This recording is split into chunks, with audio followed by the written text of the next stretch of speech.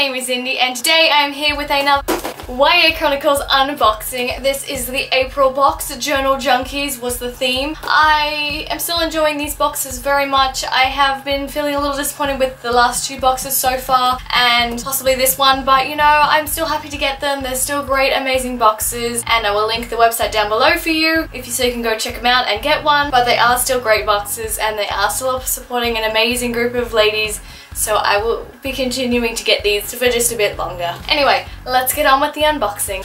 So today, I've got some black paper. Oh yes.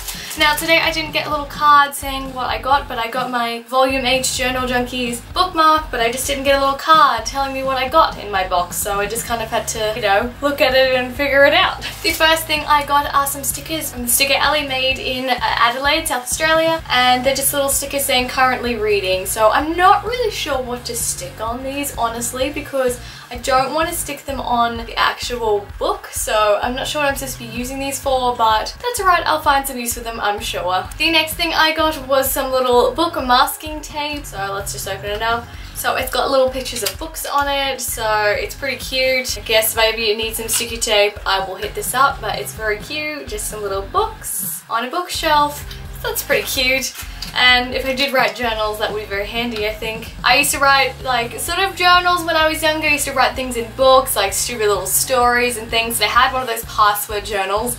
I'll put a picture here if you know what I mean. But you had to, like, set a password and, like, speak into it and get the password and crack it open. I still have it somewhere. It has pictures from, like, magazines and things. It has a picture of Ron Weasley and have you seen this wizard? Sirius Black picture. I also had all sorts of notes and stuff in there. It was the bomb. The next thing I got was a Get Shit Done little booklet. So I've left this for my mother because it's generally just some paper, the subject and date, and you tick off the things. And my mum likes to write shopping lists all the time and write notes and things, so I've gifted it to her to use. And the last item I have here is the book for this month, and it is This Is Where the World Ends by Amy Zhang, and she is the author of Falling Into Place. And this book is basically a story of a boy and girl. They've been friends since they lived next door to each other for years and years and years.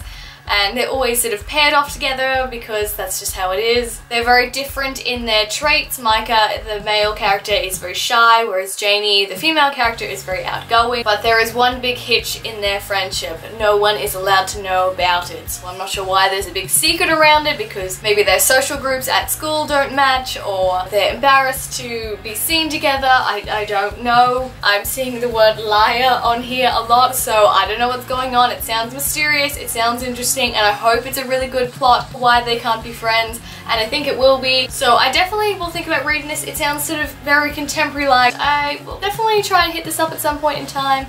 And I'm very much liking the coloration of this. This is very cute, and the nice orange spine. It's about 300 pages, so a very decent size, so I would definitely be picking this one up at some point. So that's it for the goodies today from the YA Chronicles box. As I said, I will link it down below if you want to go and get one. As usual, this is not sponsored by YA Chronicles. I buy them myself every month, and they're a great little thing I look forward to every month, a little sort of package of bookish things, and you should definitely get your hands on one if you can. That's it for today's video, and I will see you in my next. Bye! Unboxing! Unboxing! Unboxing!